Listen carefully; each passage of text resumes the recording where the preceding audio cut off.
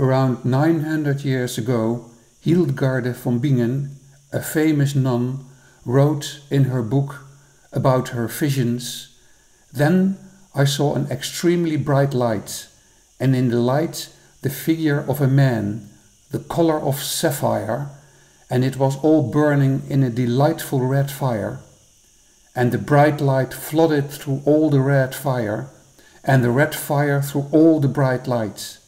And the bright light and the red fire shone together through the whole figure of the man, so that they were one light, in one strength and one power.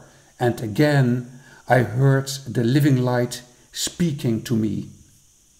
This we can see if we look into the light within.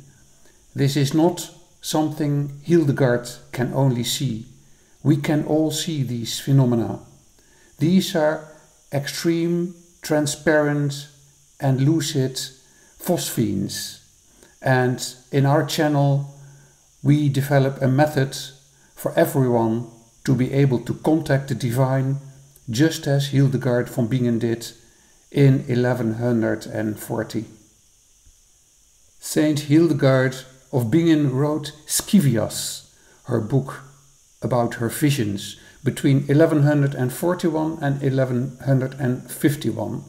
This period marked a significant phase in her life, as she documented her divine visions and spiritual insights with a remarkable detail and clarity.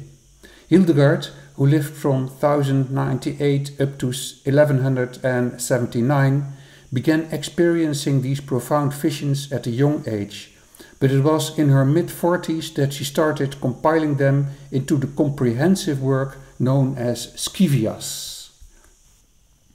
Scivias is a landmark work by Hildegard von Bingen. It stands out as one of the most profound spiritual and theological texts of the Middle Ages. Scivias is an elaborate compilation of 26 visions that Hildegard experienced, which she meticulously described and interpreted with rich theological insights. The title Scivias is derived from the Latin phrase Scivias Domini, and we can translate that as "know the ways of the Lord."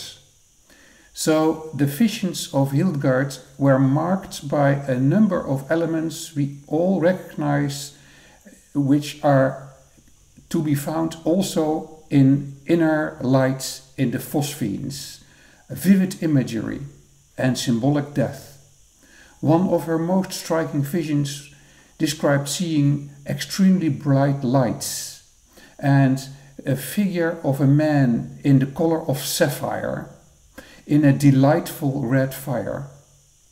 This intermingling light shining through the figure, unifying light of immense strength and power, is exactly what we see when we proceed seeing Phosphenes.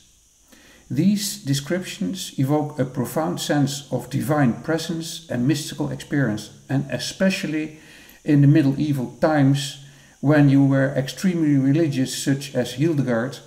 These visions, these inner lights, these inner divine lights must have been for her an amazing revelation. Now we can understand, looking back at that time, that she saw Phosphenes, and because she was extremely religious, she had the power and the possibility to frame these Phosphenes in a positive way as direct, mystical and Christian experiences. And I think the lesson we can learn from Hildegard is that this is accessible to all of us. If we step by step go into deeper meditation states, we can see these lights. We can see exactly the divine lights as Hildegard saw them, and thus we can reconnect with the divine and reconnect with our ultimate purpose of being here on earth.